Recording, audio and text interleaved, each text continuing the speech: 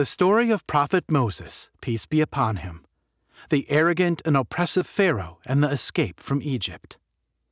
The Pharaoh that ruled in the time of Prophet Moses was a very arrogant, oppressive tyrant who would declare to be a god and slaughter newborn sons because he was afraid a boy might grow up and destroy his kingdom. When Prophet Moses, peace be upon him, was born, Moses' mother was very worried that the oppressive Pharaoh was going to slaughter her baby. But Allah the Glorious inspired her to make a wooden box, place him in it, and cast him into the river without fearing and or grieving, because he would surely return him to her and make him one of his messengers. The palace servants found the basket with Prophet Moses as a baby and took it to the Pharaoh and wife Asiya, who, unlike her husband, was a very pious and righteous woman. She said to the Pharaoh, "He will be the comfort of our eye for me and you. Do not kill him. Perhaps he may benefit us, or we may adopt him as a son." So they took him, and she built a special love for this baby. She was not able to have a baby of her own. Allah saved Moses when he was a baby, and he was never harmed. As Prophet Moses got older, Allah blessed him with good judgment, knowledge, good health, strength, and wisdom.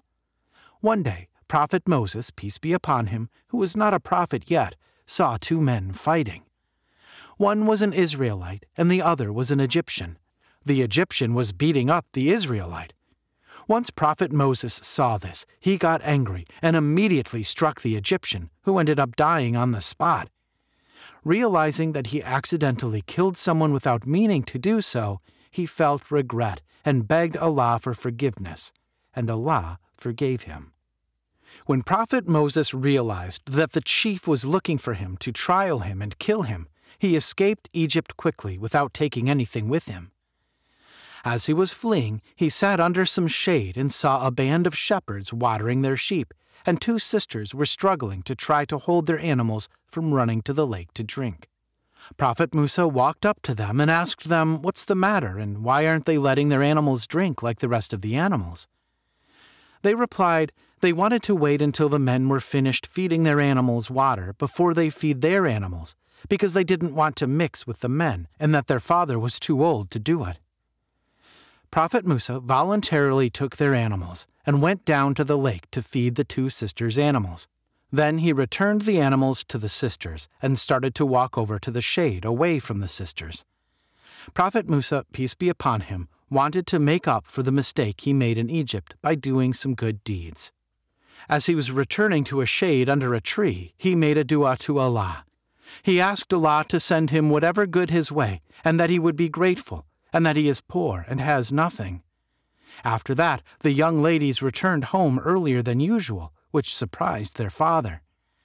After their father heard what had happened, he asked his daughter to invite him over to thank him for what he had done. The girl that he had helped came back shyly and told Prophet Musa that her father wanted to thank him for what he did. So he went to her dad. One of the daughters suggested to her father that he should employ Prophet Moses, as he was strong and trustworthy, and they can use his help. Her father offered Prophet Moses a job, food, and even married his daughter to him. 10 years passed. Prophet Moses decided to go back to Egypt with his family.